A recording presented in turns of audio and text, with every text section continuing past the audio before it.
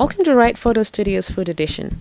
Today I'll be showing you how to make njahi and turkey stew, a delightful and delicious meal that you can make for you and your family.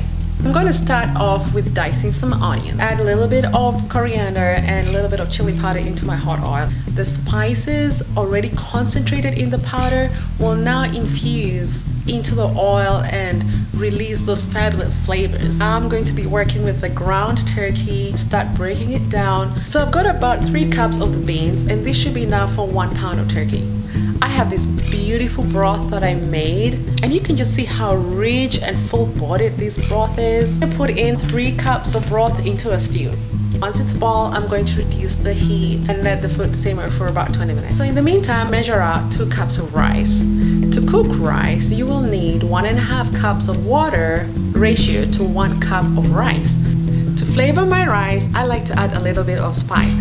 Pilau mix is my favorite. Add a teaspoon of that, a tablespoon of oil, and a pinch of salt. Let your rice come to a boil, turn it to low, simmer for about 15 minutes.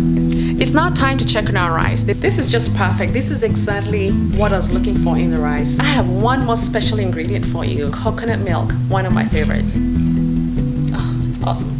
Just the smell of it. I'm going to serve it into this beautiful bowl.